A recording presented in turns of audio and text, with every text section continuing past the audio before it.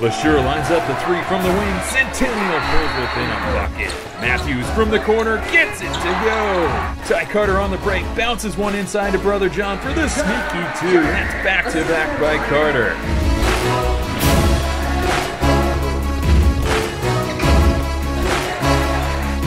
Down to 11 seconds. Grove flips to Beard. Count it. Dixon takes the lead. Summit on the inbound. There's Roy. Jenny with the theft. She'll take it all the way for the bucket. Brentwood pulls in front 40-37.